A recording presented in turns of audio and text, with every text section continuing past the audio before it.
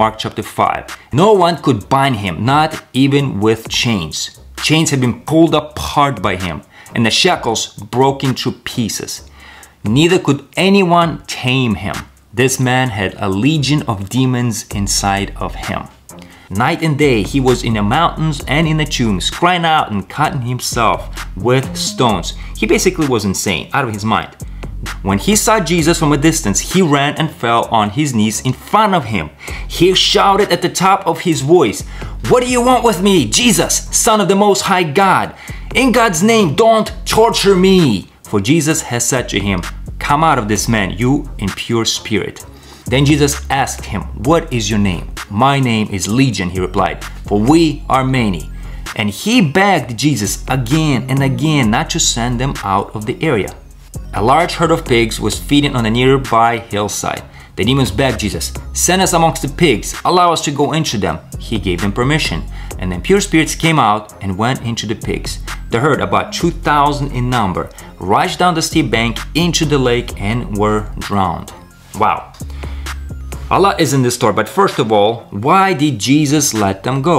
It is not specified, but we can deduct a few things here. One thing is that he wanted to show how wicked these spirits are. They killed 2,000 pigs and then went on their way without any punishment.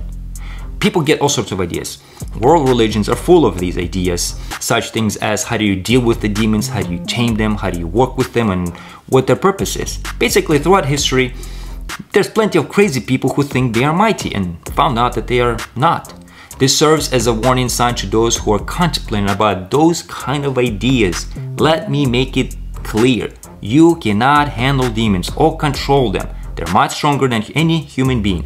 Second thing we can deduct is no matter how wicked someone is, God's mercy is greater. And we see how Jesus showed that mercy to these wicked demons. But only for a time. Time is coming and is near. But more importantly, it is near to all of us. Where do you stand? This demon-possessed man, after being freed, understood that Jesus was the answer.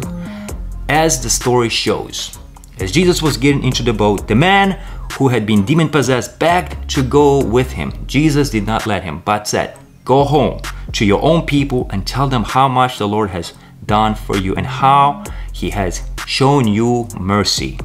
I leave you with this final thought. Do you need God's mercy in your life?